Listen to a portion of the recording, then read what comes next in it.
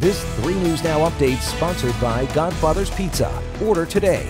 I'm Jennifer Griswold with 3 News Now. Here's a look at what's happening now. More charges filed against a Millard North teacher. Omaha police confirmed 40-year-old Andrew McGreevy was arrested on multiple counts of first-degree sexual assault, as well as third-degree sexual assault of a child and felony child abuse. OPD says the investigation is ongoing and there may be additional victims. If you have any information, contact OPD Child Victim and Sexual Assault Unit. The latest Douglas County numbers show changes in who's catching the coronavirus. Health officials say cases are on the rise in the area's white population. There are still more cases among the Hispanic population, but it's important to keep in mind that this group makes up only about 13% of the county, but they make up more than 37% of COVID-19 cases.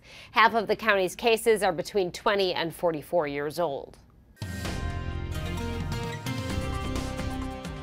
And I'm 3 News Now meteorologist Chris Swaim. Temperatures dropping back into the mid-60s tonight as we head into Friday morning. Mostly clear skies, seasonable weather, winds out of the south 5 to 15 miles per hour. It gets warmer on Friday. Many of us back to the low 90s. Hot and muggy, lots of sunshine. Temperatures staying warm over the next week. In fact, into the weekend, low 90s or warmer. A rain chance arrives midday Friday, pretty isolated at that. Friday night into Saturday, spilling over to Saturday morning, and then another chance Saturday night into Sunday. But most of the day stays dry. It stays hot and humid into next week as well. In fact, getting even a little bit warmer. Our temperatures set to push back into the mid-90s under mainly sunny skies.